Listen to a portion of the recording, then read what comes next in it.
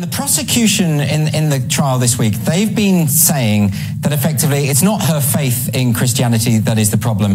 It's the way in which she chooses to interpret the Bible, that can amount to criminality. And those are their words.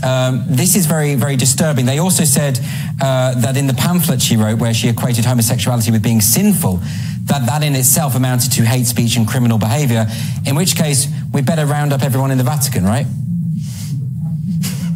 Well, exactly. And the prosecutor keeps on saying this case is not about theology, it's not about Christian teaching. But if you look at the arguments that the prosecutor has submitted, the written arguments before court, and then hearing her in court this week and at the district court, it's clear that it is absolutely about the Bible and about historical Orthodox Christian teaching. The prosecutor goes into great length in the legal submissions to explain how psychologically damaging the concept of sin is and how it can cause real harm. And in fact, it was this word sin that Päivi used in her tweet that she lifted directly from the words of Scripture.